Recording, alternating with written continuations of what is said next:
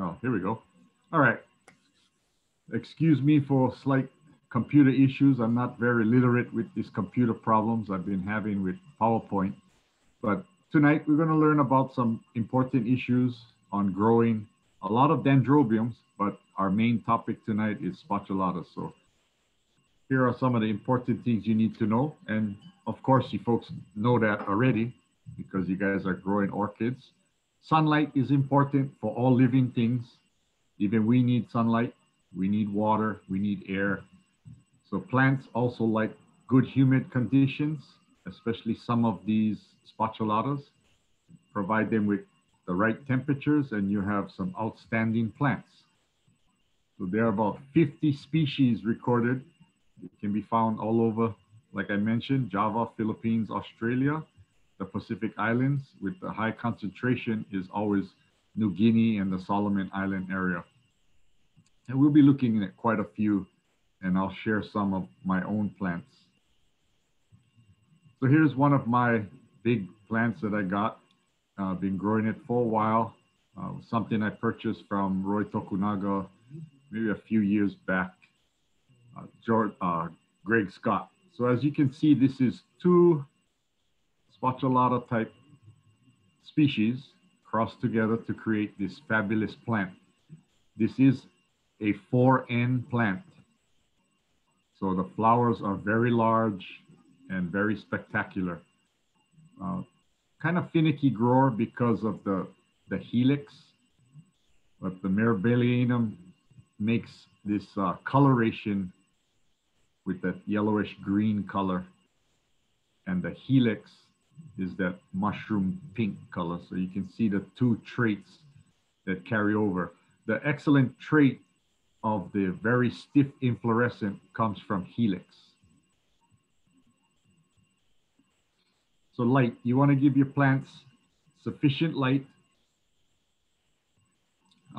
Best to grow them in 50 to 60% shade, anywhere from 2,500 to 4,500 foot candles of light.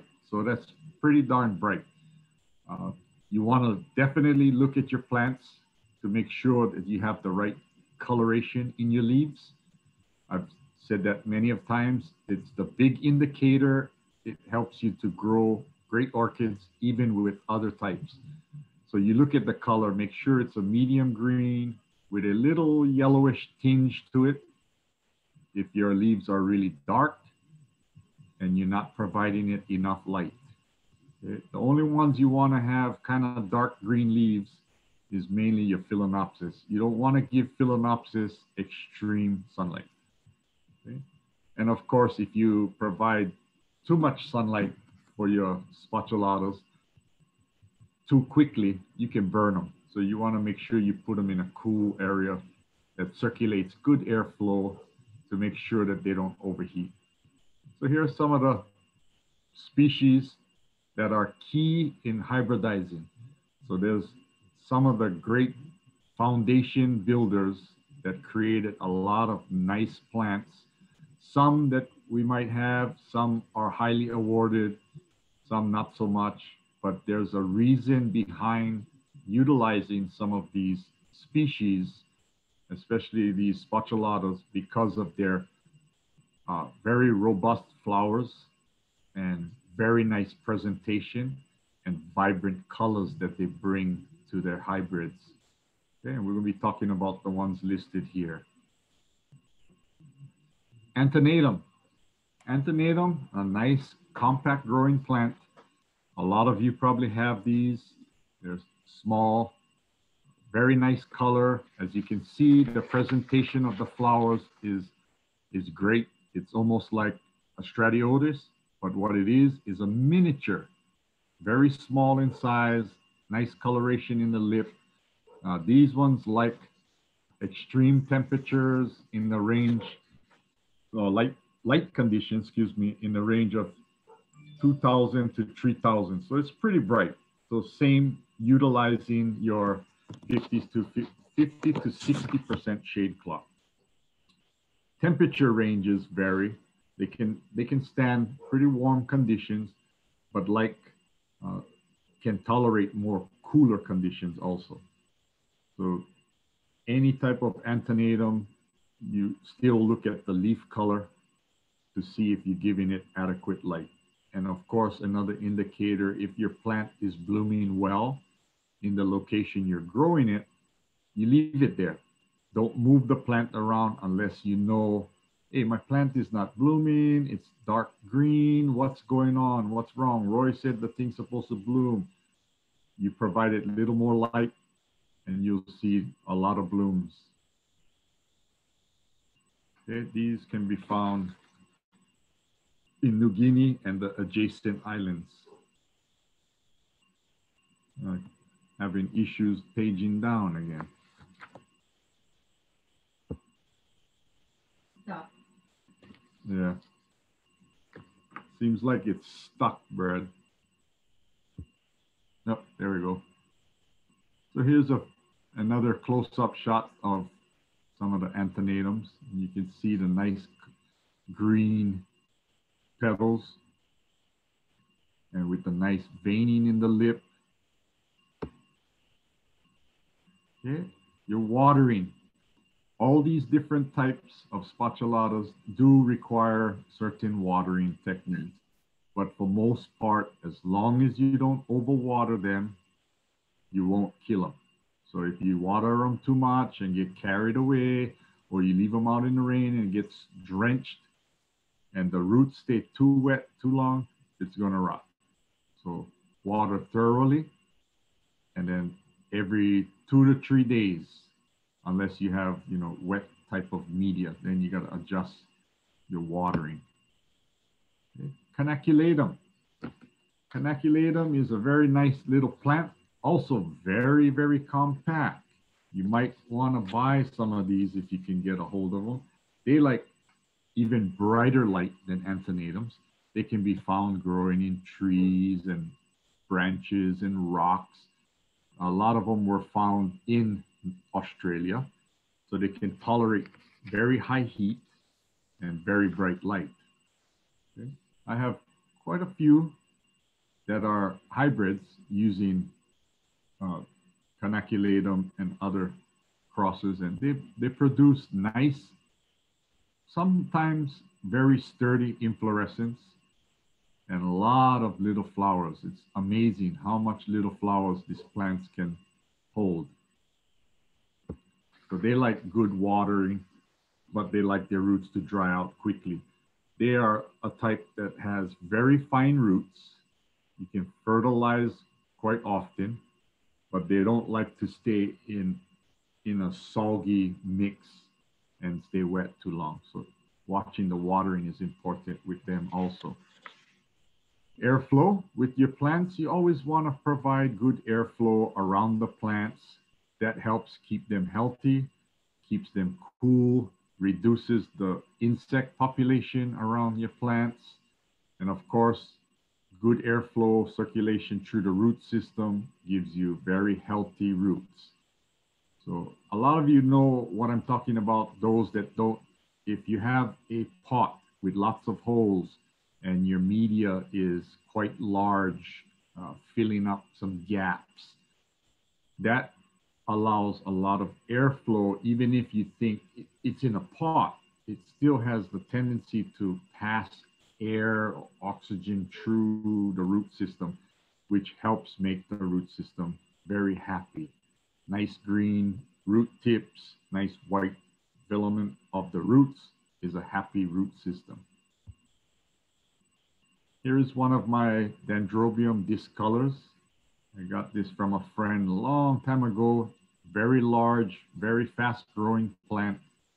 When it's a little stressed, it does have the tendency to throw a lot of aerial keikis, and the aerial keikis tend to bloom the same time as the mother plant's blooming. So it's pretty fascinating to see when you see this 6-inch long keiki growing off of the mother plant and throwing a spike with 12 to 15 flowers of this size is pretty spectacular. I should have showed you guys one of the newest pictures, but it was pretty fabulous. It's just about done blooming right now. So it normally blooms from the end of May till the end of July for me. This plant is growing in full sun next to the fence on the south side of my house, and it blooms twice a year. So sometimes it'll bloom the end of December, but not a lot. It'll have maybe 2 or 3 spikes. But the best blooming time for this color is usually from May to the end of July, sometimes into August. Here are some other discolors. One of the most popular ones Walter has, and a lot of you other folks have, is the discolor Bloomfieldii. It's a pure canary yellow like this, upper left corner. Spectacular plant. It grows quite tall and throws a lot of nice, vibrant canary yellow flowers and excellent root system. You can grow this into a nice specimen plant, but understand that you need to give this plant a lot of light.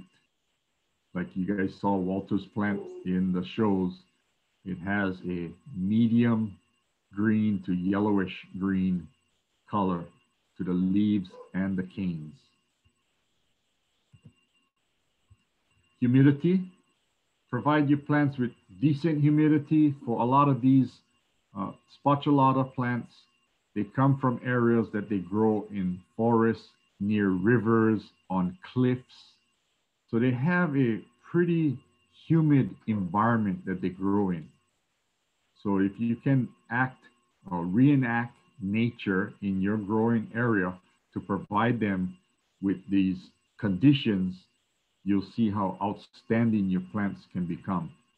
So if you want to increase the humidity in your greenhouse, say it's a very hot, dry day, one of my tricks is I just spray water under the bench systems all the way through the greenhouse twice, and then that's it. It'll end up raising the humidity within the greenhouse and makes it kind of balmy feel, but yet it's cooler than that extreme dry heat. Okay? Then you want to protect your plants. Put a note here, if you want to protect your plants from the rain, because if you grow them outside in strong, heavy rain, or if you're growing in an area that is very wet, like the windward side, you might want to grow these spatulatas in empty pots with maybe a pot upside down inside of a cement pot and just the root system, and just tie it or secure it. Here we have Gouldii, very popular plant. Gouldii is found all over the place. A lot of you probably seen some nice ones in shows. This one is a beautiful specimen. 832 flowers.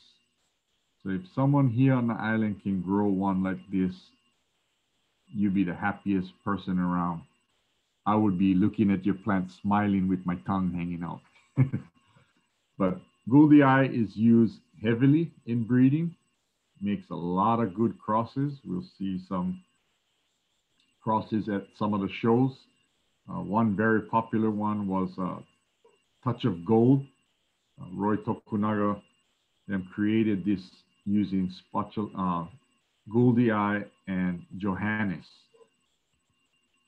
And the plant is kind of compact growing and very lovely flowers. Here we have one from Jamaica. This plant was fabulous also. 1,088 flowers. That's amazing. I have one, and maybe I'll get 150 at the most. But this plant also likes bright light, can be kind of finicky, so you got to watch the root system, because it does have a slight rest period where there's no main root activity. So watching the root system is another key on these plants, and making sure that they're in their active growth.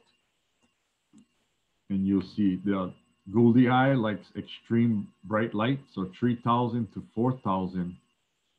Temperature range on this is quite warm also, 82 to 85 degrees, with the nighttime temperatures dropping down in the low 70s to mid 60s.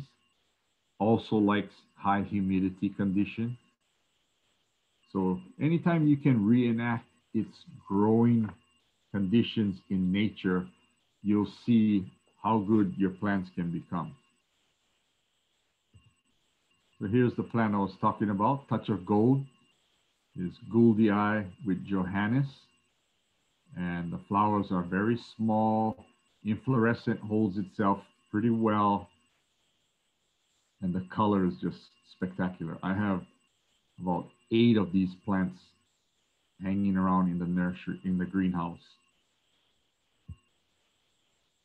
Tangerinum. Here we have a picture of one of my awarded plants. This is Tangerinum. I think was Ivalani. I named it after Sheila. Couple awards. It's a finicky plant also, compact growing. Flowers are very vibrant orange.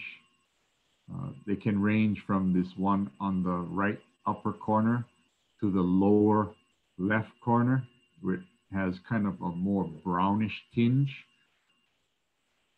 I hang mine in baskets, plastic baskets, the net type, with very little media. One of them is just bare root in the basket, and I water it every other day because of that. So if you want to do cultural with these species in empty pots, just realize that you're going to have to water a little more frequently to keep the roots moist, not dried out and crispy. Also with this Tangerinum, it blooms usually in the end of February through March to April. Normally, my plant is blooming during that time for like the Windward show, and sometimes late or early October for the Honolulu show. So another nice plant to have that blooms twice a year. It likes bright light. Like I say, I hang mine in baskets, so they're hanging up high in the greenhouse, so they have maximum light. And almost all my plants get watered every 2 to 3 days, depending on the conditions in Makakilo. Here we have several different color variations of Helix. Helix is a quite large growing plant. I like Helix a lot also because of its color and shape. And most of them, their inflorescence are very erect and hold themselves well. So the flowers is not all drooping over, and it presents themselves really well. It's like, hey, look at me. So this is another good plant to have.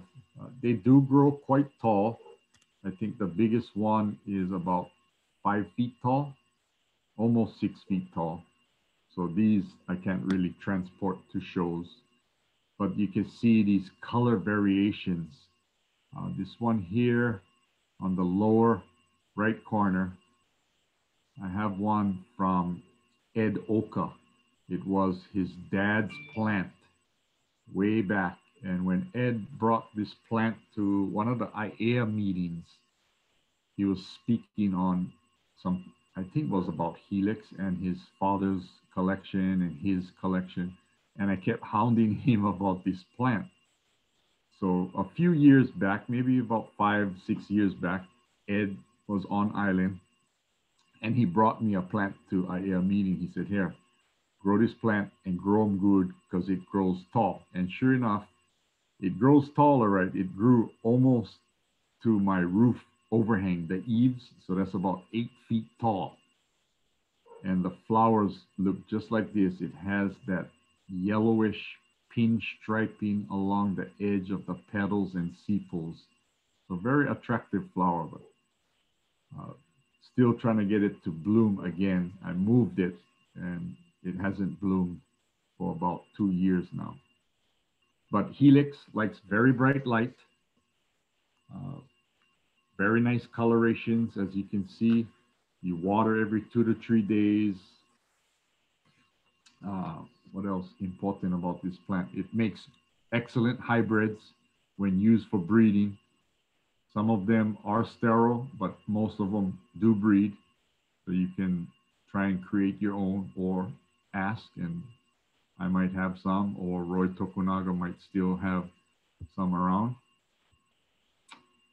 Here is some of my plants in the backyard. This was a kind of old picture, so I didn't take any new ones because me and Sheila worked so hard to clear this area out and make it our barbecue area again and our relax area. So it looks different, but you can see it's growing under pretty bright conditions. The veranda is slatted like a slatted greenhouse, and it has clear polycarbonate down the center, and then the smoke gray polycarbonate on the ends. And then, of course, you can see the green shade cloth, which is about 60% shade.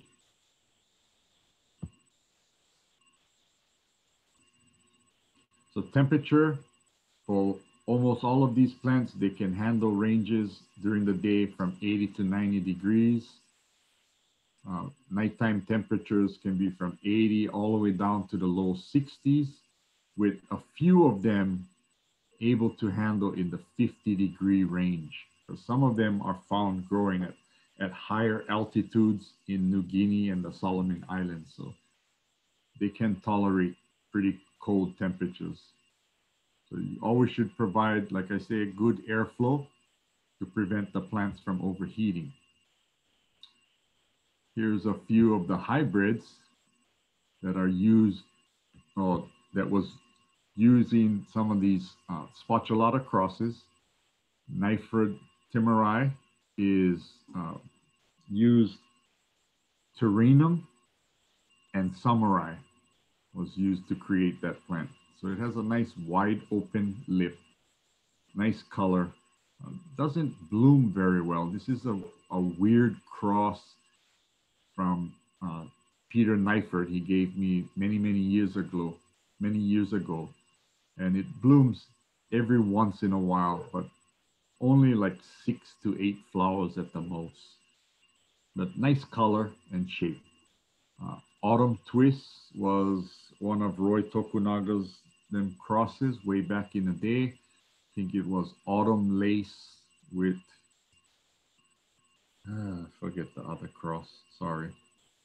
But that was a very nice plant. Compact growing in an empty basket, all roots, and blooms multiple times a year. So some of these, by using good uh, Spatulata plants, they're able to create these outstanding flowers. Uh, Laura Mortimer, that's Stratiotis by, you remember, Mel? What was, I forget, Stratiotis and something. But it puts out outstanding presentation.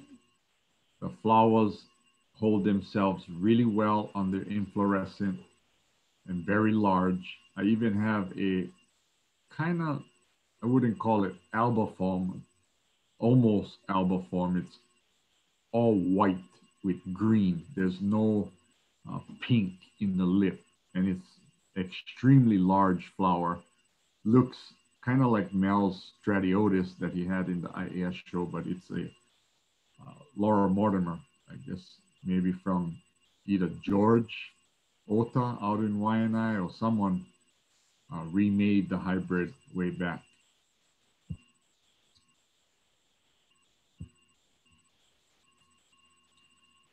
Okay, pot selection. You want to select the pots that best fit your root system. A lot of times you hear that the Dendrobiums like to be potted tightly. Most of mine are not really that tight in the pot. I like to give them a lot of space to grow because me working, I don't have a lot of time for transplanting every year or every 2 years. So some of them are growing in pots little larger than they should be. But if the root system is good, and you're watering properly, there shouldn't be an issue of root rot because you can provide them with a lot of airflow. So of course, there's a lot of pots out there that you can select different varieties for good drainage. You always want to find something with good drainage, like these pots here. Providing a lot of holes prevents the media from getting rotten and sour. So you use these pots to help you. Because if you use the cheaper brand pots with only like one or two, or maybe four holes at the bottom, it's not going to drain very well. It's not going to allow good airflow. You always want to provide it good airflow. Here on the right, you see this lineale impact. This one was from the mainland. I forget what state, but it has 1,755 flowers. I was able to see a plant maybe twice this size in real life at RF Orchids in Miami at Robert Fuchs' place, growing in their yard. It's just in their garden. They have this huge pond in the backyard, and this massive lineale plant is just smiling there in the yard.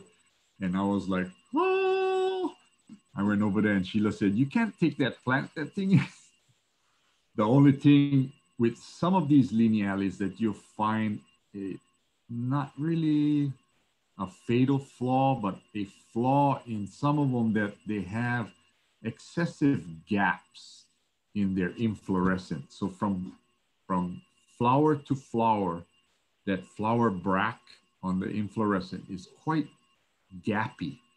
So there's a lot of space. But if you get a good Spatulata lineale that has really close flowers, nice inflorescence, you got to keep that because they're kind of hard to come by. A lot of them are spaced out quite badly. So here are some of the color variations that you would see. The real blue on the right is the best color form you probably could find. It has excellent, vibrant color in the veining and the lip and also in the petals. And the other two is more the kind of whitish.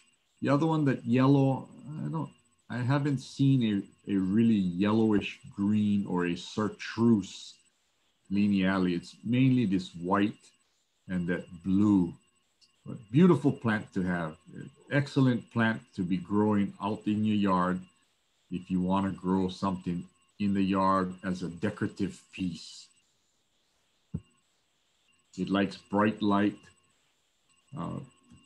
kind of humid conditions, but not too humid. So really nice. Media. When you're selecting your media for these plants, you want to provide a media that can give them good aeration around the root. So using larger bark with either large perlite, they call them the giant perlite.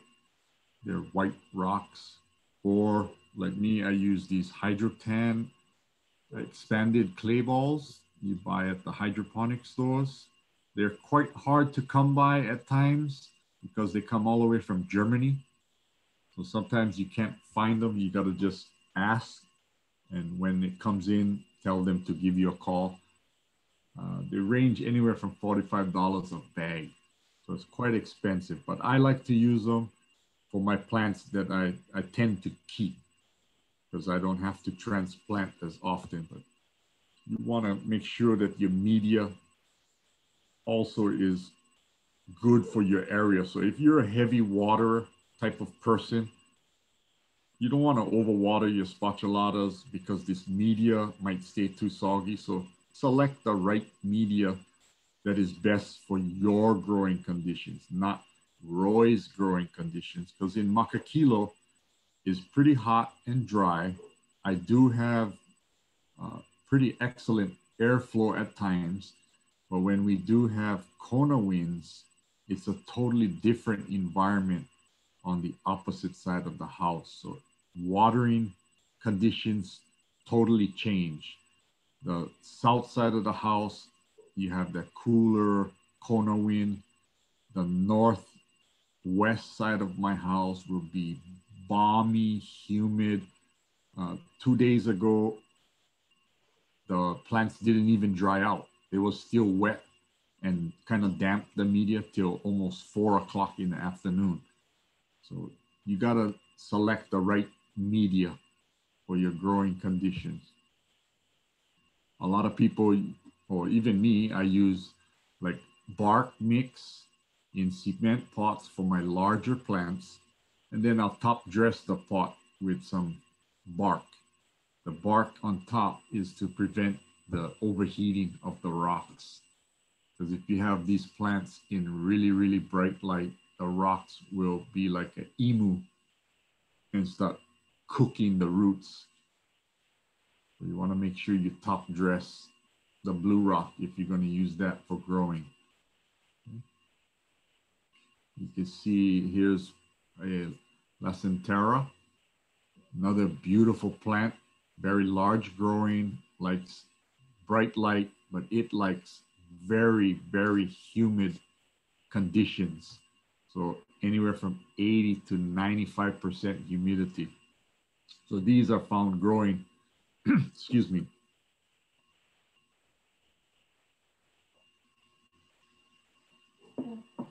These are found growing near swamps and mangrove jungles and some near the ocean. So they get a lot of salt spray and real balmy, humid conditions. So with the media, you want to have something that stays kind of moist, but not too wet with these Lacenteras. And here are the rest of them. As you can see how beautiful the colors of the petals, the sepals, even the lip. I got to see some spectacular Lacenteras when we went to Japan at the Tokyo Dome show. A lot of the guys from Malaysia and Singapore create a lot of these species by breeding different Lacentera color forms and look for their spectacular upright inflorescence, because these flowers always look down. If you see these plants in real life, they're always kind of sad, looking downward. But these guys in Singapore and Malaysia are breeding this out of them. And a lot of the inflorescence now are upright. Flowers are almost looking straight at you. And they have beautiful color variations.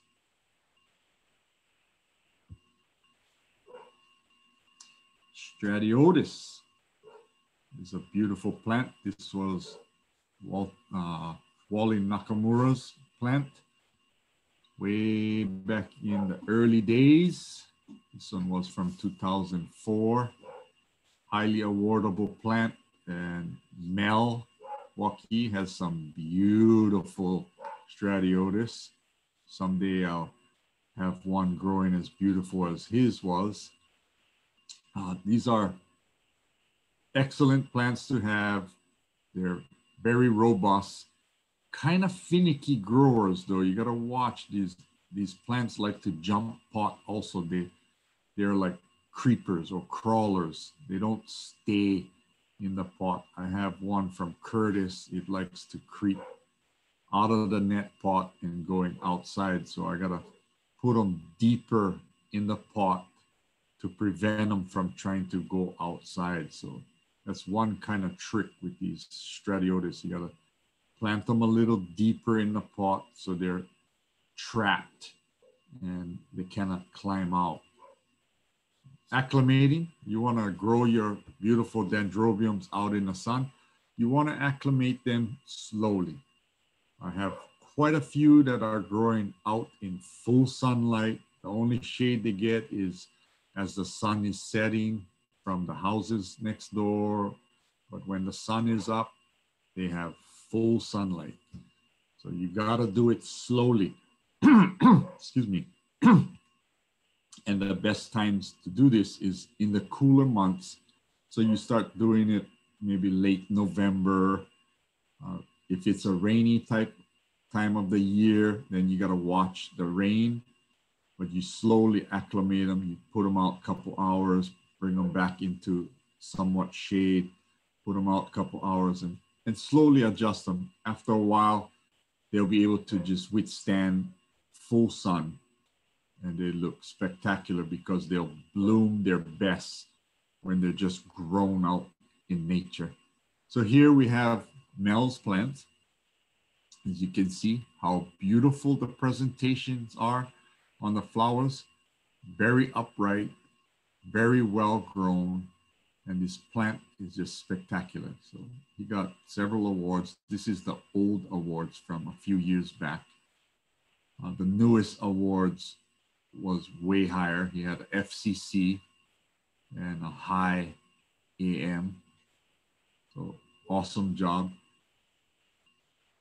Very spectacular, as you can see. So fertilizing, a lot of you ask questions about fertilizing. I do fertilize every week. Week's concentration, so anywhere from half teaspoon to 1. That's because my plants are quite large. Smaller plants and other orchids get less. They get 1/4 to half most of the time. But the large Dendrobiums can take up to 1 teaspoon per gallon. So like the saying goes, weekly. You fertilize week. If you fertilize more frequently, you reduce the amount of fertilizer you use down to 1/4 if you're watering and fertilizing every 2 to 3 days. So like at the nurseries, that's what the nurseries do. They're watering every time, and then they fertilize every watering, yeah? But they're feeding at a lower rate. On mine, Dendrobiums, a lot of them I find that they like excellent fertilizers and high in calcium and magnesium. So if you're using a fertilizer that does not contain high calcium or magnesium, that would be a fertilizer like 10-30-20, the Peters Bloom something. That doesn't have calcium or magnesium because of the high phosphate and potassium in the fertilizer. Calcium and magnesium doesn't mix well with that types. They'll create like a cloud or lockout, fertilizer lockout, because the 2 chemical compounds do not mix well, and then it'll turn your fertilizer mix into this cloudy, spoiled milk looking mixture. So never mix the 2 together. So if you're using Michigan, the Michigan State fertilizer, excellent choice. Very high calcium, very high magnesium based fertilizer. Also, you can add Epsom salt on alternate times, maybe a tablespoon per gallon. Mix well in warm water prior to applying on your plants. And that helps also with good healthy root system. I do tend to use Super Thrive once a month at 1/8 of a teaspoon. So that's the smallest little measuring spoon you have, to 3 gallons of water. So like Super Thrive, normally you put 1 to 3 drops per gallon.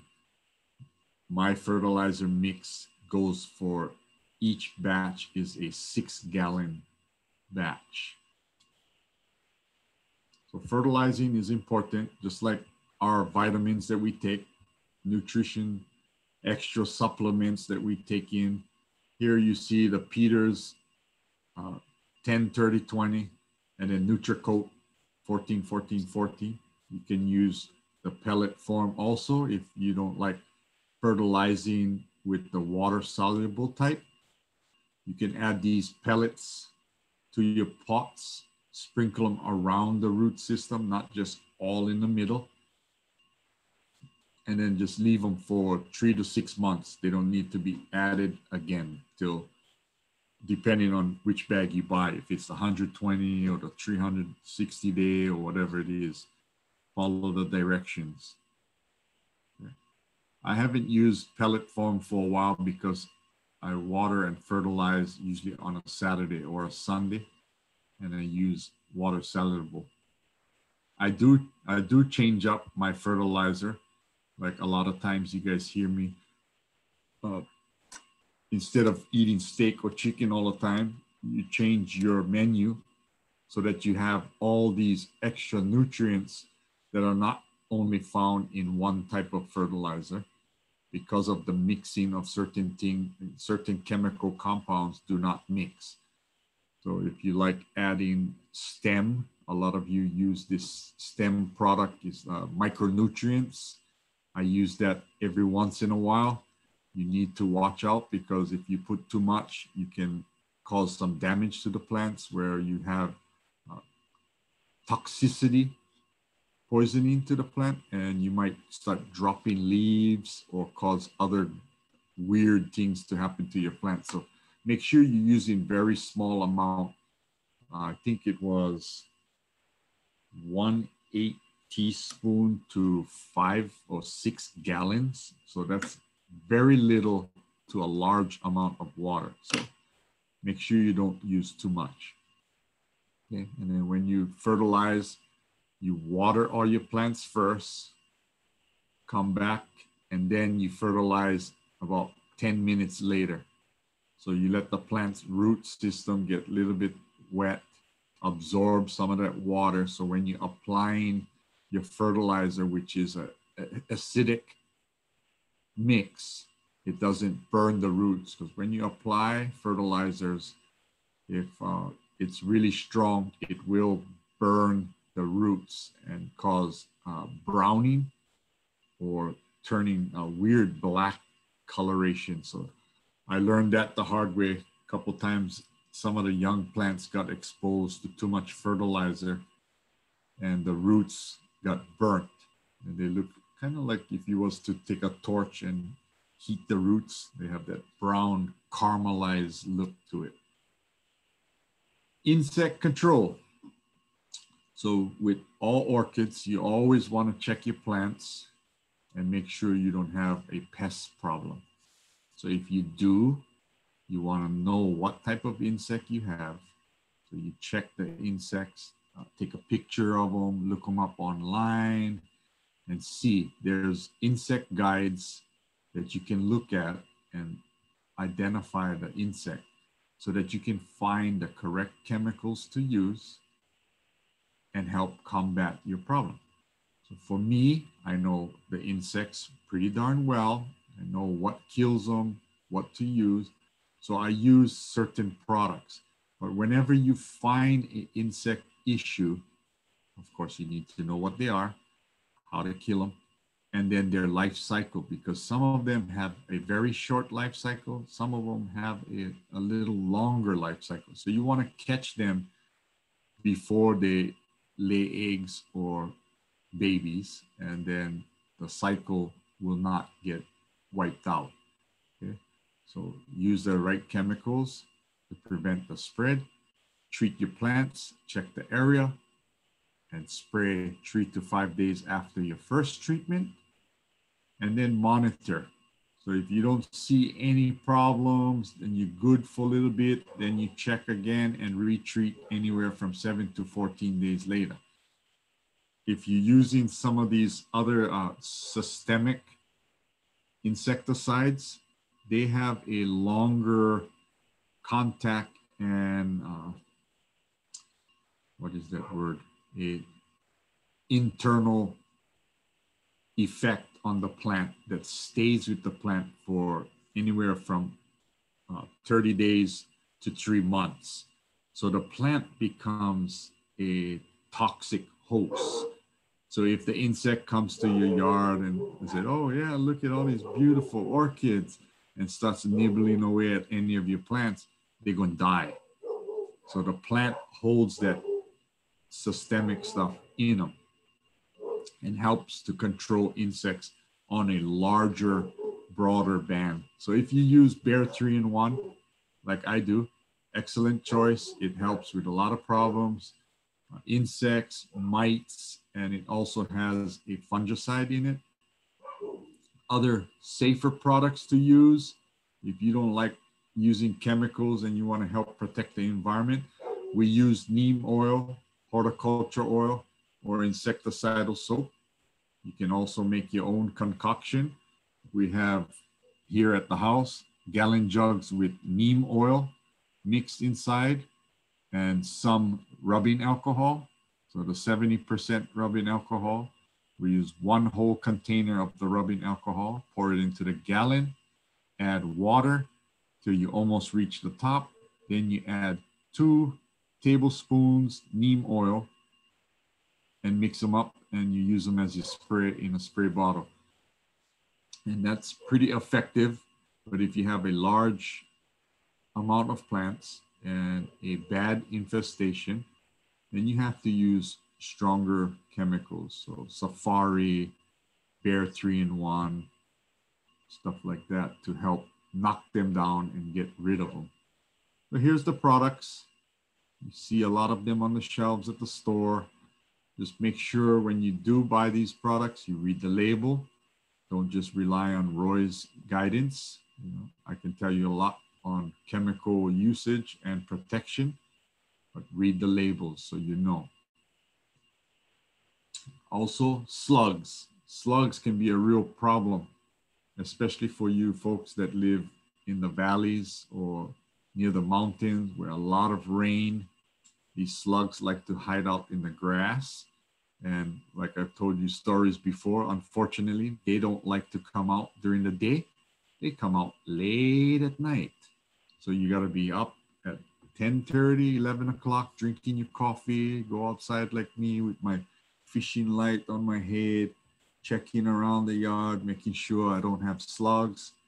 And then when I find them, start saying some bad words, and then I skewer them with the hot stainless steel rod to get rid of them. And the next day, I'm spreading Sluggo or Deadline. Deadline is a very harsh product, so I don't recommend you using that around your house if you have pets. Sluggo is safe. We do have dogs, birds. We had a turtle and disappeared. But it's a safe product to use around the house. Always wear your PPEs, okay? If you don't have special protective equipment for yourself, those raincoats or PVC raincoat jackets or long sleeve shirt, socks, boots, gloves, always use these PPEs when you're using these chemical products, because some of them do contain some pretty harsh stuff. You don't want to get that on your skin or ingest it. So always wash your hands after you're done. Record keeping is very important. So if you can't remember things, you know, we're getting older. Even me, I cannot remember some stuff. I'll just rattle on and it's like, what was this word? I cannot remember. What was this plant? So I have to write things down using either a composition book or putting it in my yearly planner.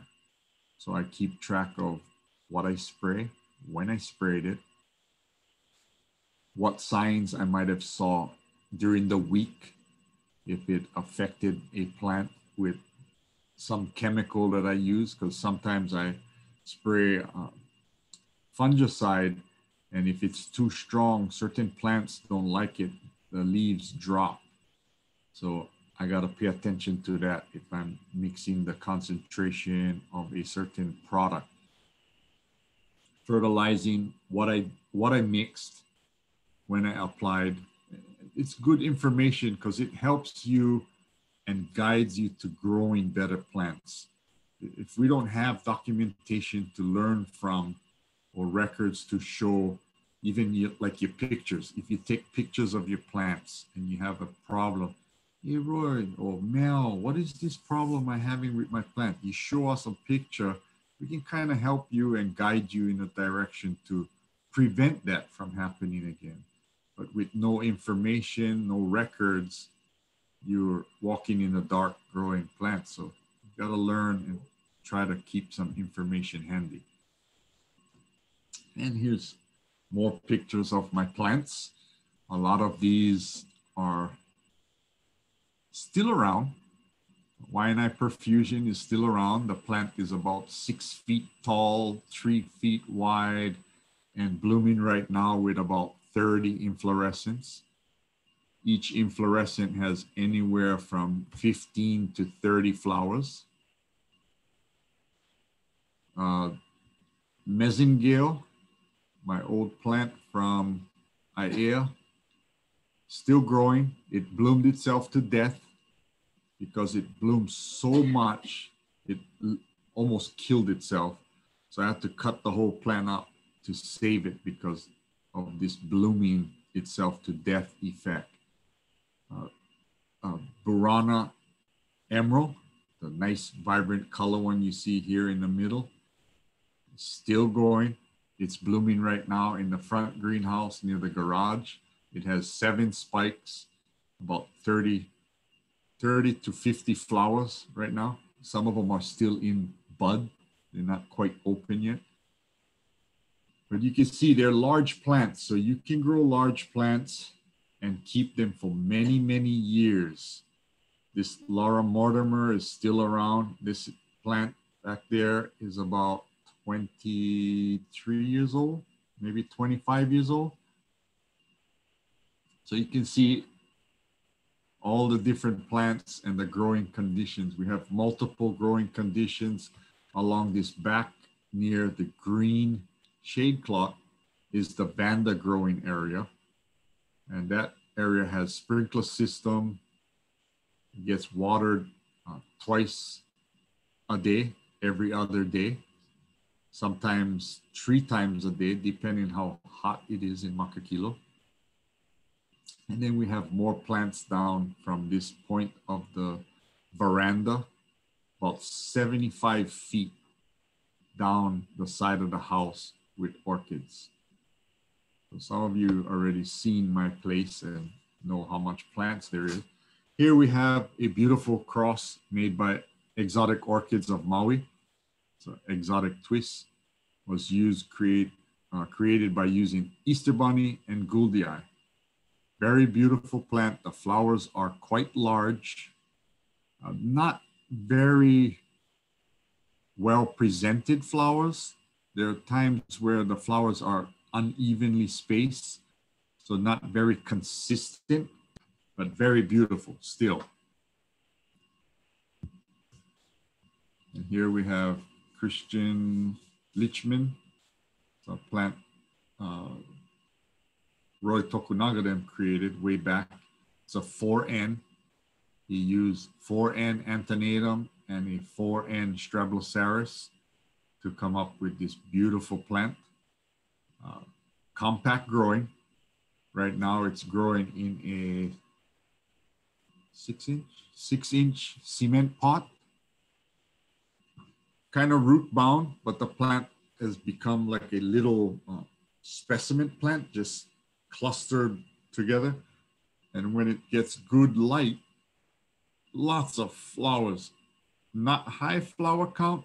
It's about 6 to 9 flowers per inflorescent, but really nice. It has that olive green petals and very nice purple veining in the lip and very well presented on the inflorescence. Blue Bees is another plant created by Mike Blitz on Maui. They use Lacentera and Blue Twinkle to create this. So 2 extremes here. Lacentera is a very big flower, looking downward, beautiful coloration, very large plant. blue twinkle is Canaculatum with Bettygoda. Very small plant, compact growing with this beautiful color flower, kind of that purple tinge. So they cross these two, and one of the plants, when you look at the flower, the color of the blue twinkle, but it has the shape and the look of the Lacentera with that little downward look. If you see the inflorescence, most of the flowers are looking downward, even though it was staked up early. But beautiful plant, not a whole lot of inflorescence when it blooms. It's growing in a 10-inch cement pot. And I think the tallest cane is about 4 feet tall. But when it does bloom in bright conditions, it's pretty spectacular, the flowers look. And here we have Hawaiian Punch, another beautiful creation from H&R Nursery.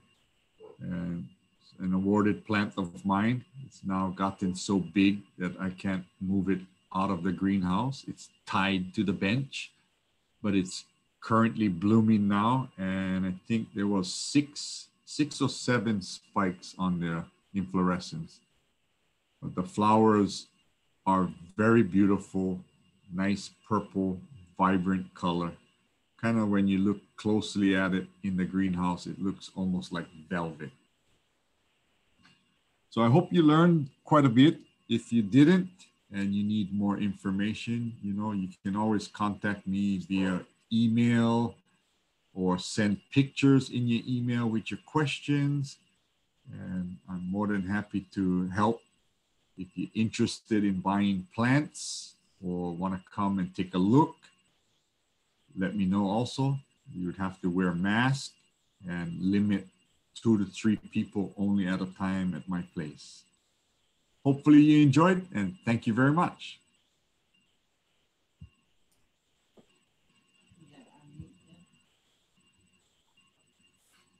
Thank you very much, Roy. You're welcome. Any questions? Yeah, Roy. Yeah. This is, oh, I'm sorry, Catherine. You want to go? Yeah, just a comment that to tune in September to our next Zoom meeting, because Generous Roy is giving away the giveaway plants. So if you want some of his spatulatas, you can join us again in September. Thank you, Roy. Yeah, but it won't be my big plants. No. It'll be small plants, but no. You'll be able to grow them quick and nice.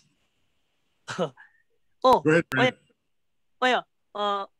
Roy, this is Brandon. You know your tangerine, was it? Yeah, tangerine. Yeah. Do you have any for sale? Like anyone, like a small ones for sale? Or are you gonna give it away next month? No, that's a nice one. Yeah, that one unfortunately is not for sale. Yep. Okay. Unless you get a couple $1,000. Oh yeah. Okay. I'm out. No, that plant is not for sale, but I have some that Roy Tokunaga used a tangerinum and made some crosses with, and they will be some of the plants in the giveaway. Okay. Do you know who sells that tangerinum? Does Roy have? No, Roy. I don't think Roy has straight tangerinum. You can try check. He might have. Or you can later on email me, and then I'll look up if anyone on Big Island might still have some. Okay. Okay. All right. Sounds good. Thanks. You're welcome. Hey, Roy, how come you're not making any crosses yourself? It seems like you have quite a collection of good stock plants to do some breeding. Yeah, I am, Mel. I've been working on trying to breed some. Some of them, they don't take. Still trying to figure out if the pollination time should be early morning or at night, because I've been trying with that what you call Maui Sparkle, the one you want pollen from. Oh, And I pollinated it a couple days ago. Looked like it took, and then the flower fell off. So I know it's not accepting. So it may be wrong timing. A lot of breeders or hybridizers say sometimes it's the timing. If you pollinate too late in the blooming cycle, it might not take. But I did make a few crosses that I gave seeds to Margaret to germinate. And I think she might still have one of them from that cross. But I'm trying, Mel. I've been good. working on some. especially when you're so young, you're less than 30, right? Yeah, 37. Do you have Turinum in your collection? Yeah, I cannot disclose that information. No, I have one, but That's a beautiful plant. yeah, the Tarinum is beautiful. I do have one, and Nindii, the other one that looks almost like Tarinum, but it's very, very hard to grow. It's very finicky. Well, you know, Edwin's father, Teruoka, used to use Turinum in his breeding line.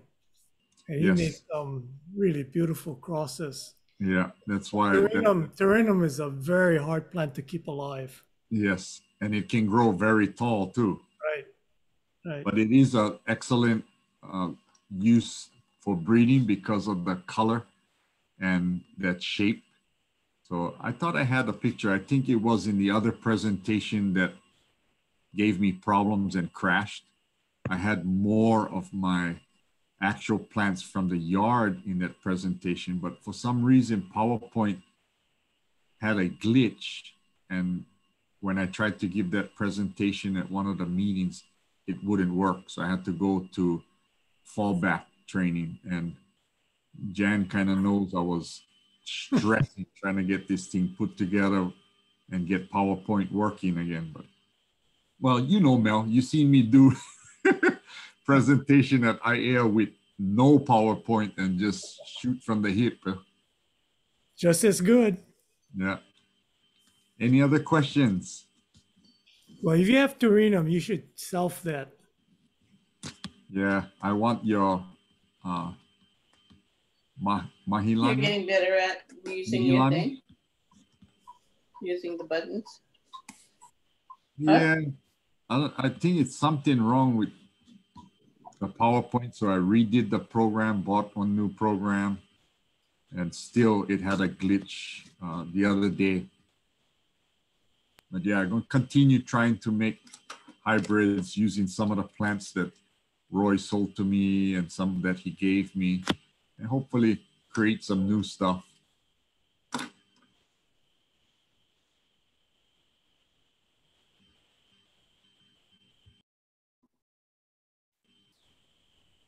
Any other questions?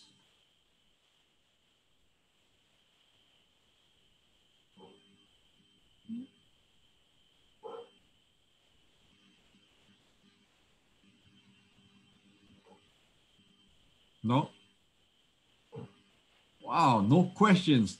I need some challenges.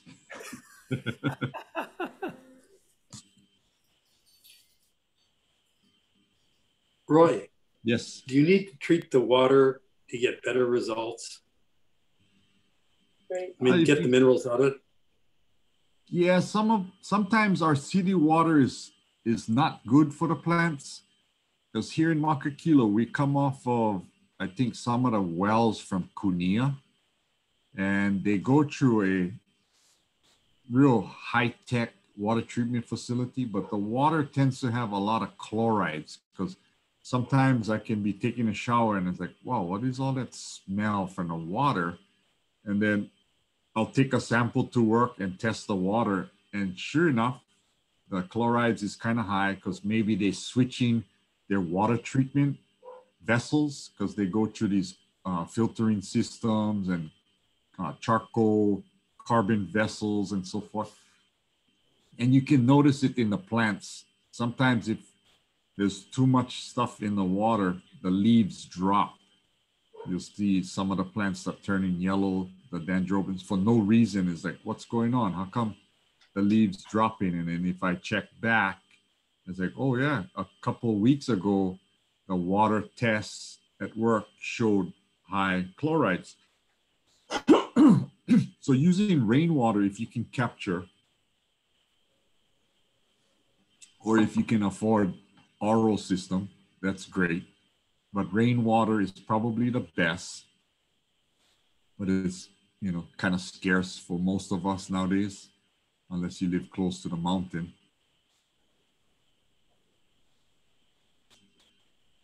Thank you. Yep.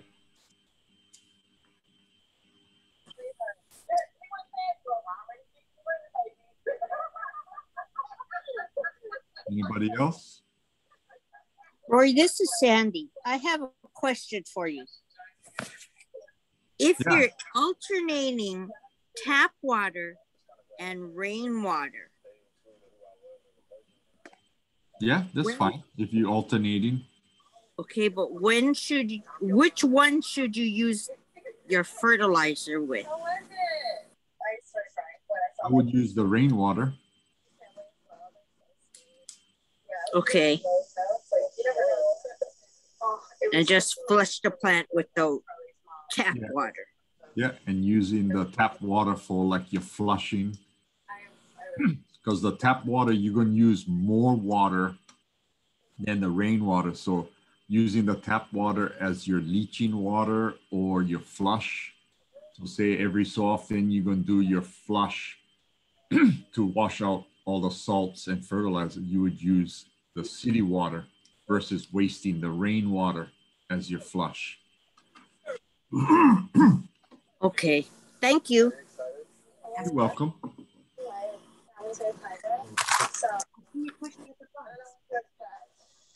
All right. So if anybody's interested, you know, just let me know. You want to come take a look at plants or maybe buy some.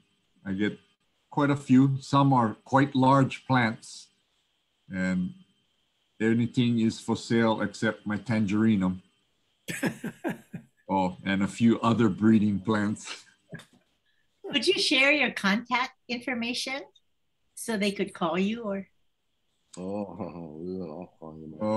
Maybe not my phone number, but you can have my email, Eva. Oh, yeah, okay.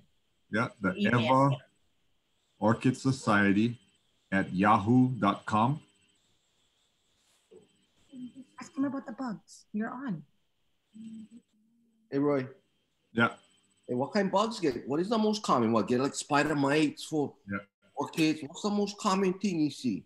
Spider mites for dendrobiums. They like to attack dendrobium. Spider mites and trips. Trips too, yeah. Yeah. What you guys using for the trips? Like spinosads or what? Some Yeah. Yeah, you can use that or safari. Safari. What is that? Like bifedrin or something? Or that's Yeah. the culprit. It's a systemic. That's systemic. It'll work through the plant and kill them. Okay, that's safari.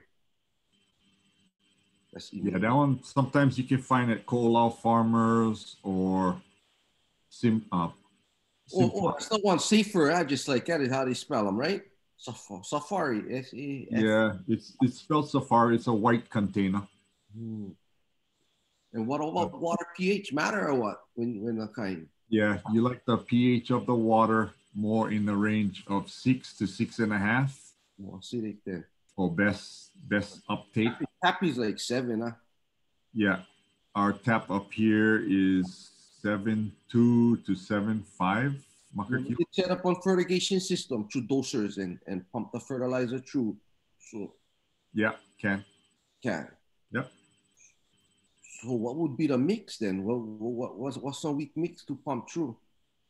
Depending on what dosatron system you're using. Get all ratios on top. You can go. Yeah, you just got to look at the ratio and see if 1 to 400, or depending, because I'm not sure what that dosatron, if you're using the 400 or larger. The thing range from 1% to 4%. They have one scale that you adjust that black dial. Yeah. And it'll extract the right amount of fertilizer for that given ratio. I get 10, 30, 20, you know, I just trying to think of a stock mixture. I don't know what would be. Just be weak then. Yeah, maybe like 1/4 to half. What the EC?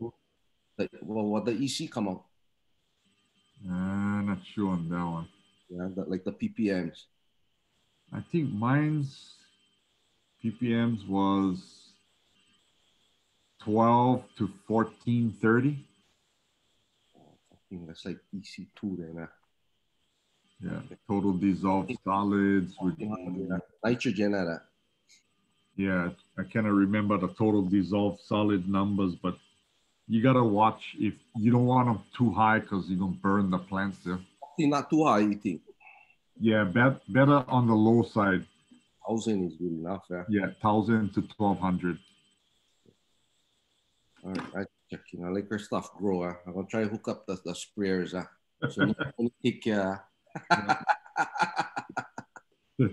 What else questions I get? I don't know.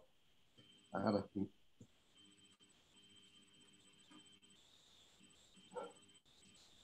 All right. Okay, any further questions for Roy?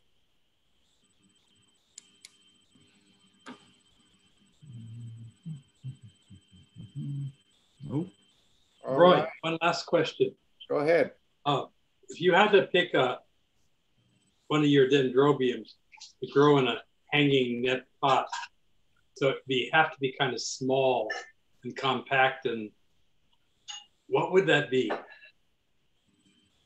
Any of my antenatum crosses. Do you have any that are like small enough to grow in a hanging net pot where the pot wouldn't turn sideways under the weight?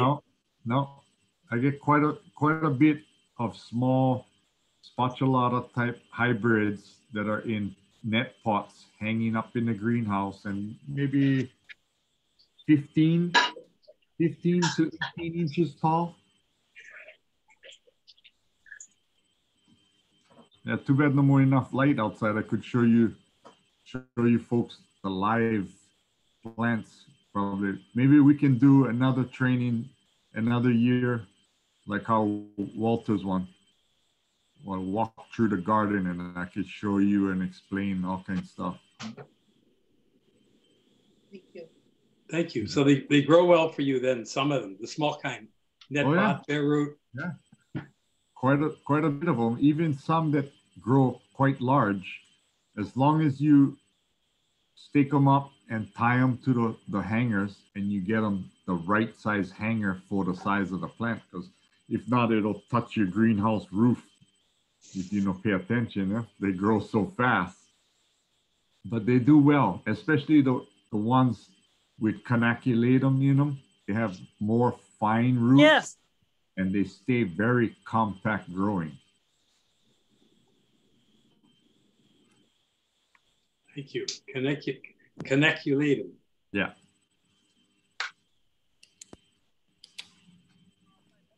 Just remembered.